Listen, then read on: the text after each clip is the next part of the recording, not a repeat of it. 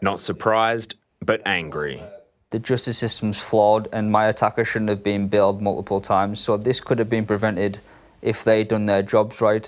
In 2021, Danny Hodgson's teenage attacker was on bail when he assaulted the young soccer star.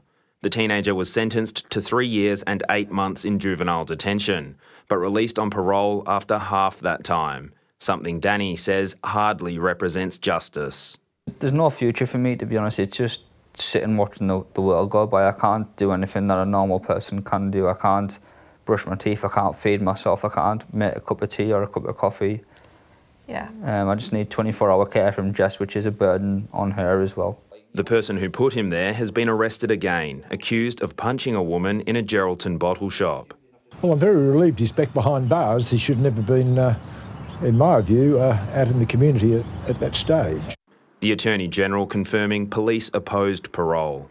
Does anything need to change with the parole board's processes, or are you satisfied with how they're operating? I'm reserving my judgment on that until I look at these two cases. That second case under review is the murder of Georgia Lyle at the hands of her former partner while he was on parole.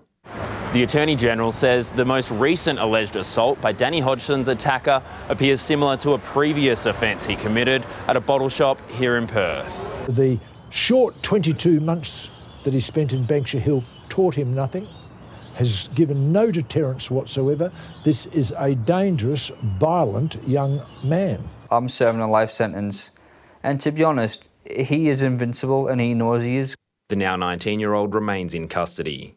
James Carmody, ABC News.